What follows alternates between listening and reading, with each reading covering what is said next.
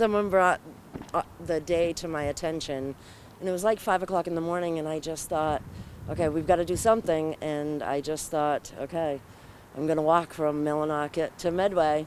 Alongside Pir2Peer's executive director Ginger Collins, the two commemorated Black Balloon Day with a 9-mile walk carrying black balloons.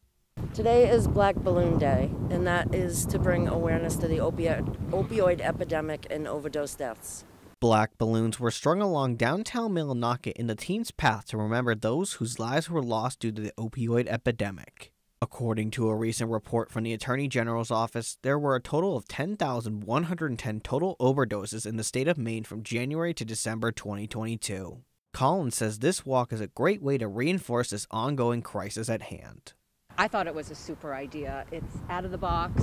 It's what needs to be done to get recovery out of the box. You gotta think out of the box and do things that will attract. The Black Balloon Day Walk started at the Veterans Memorial Park in Millinocket and ended at the Pir2Peer Recovery Center in Medway. Ginger and Alice say the community makes these 9 miles worth every single step.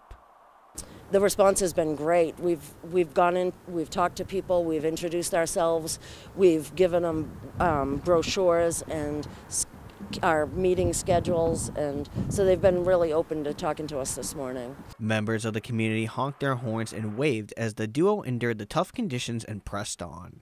The wave of support the two received is why Collins says she is thankful for the work she does.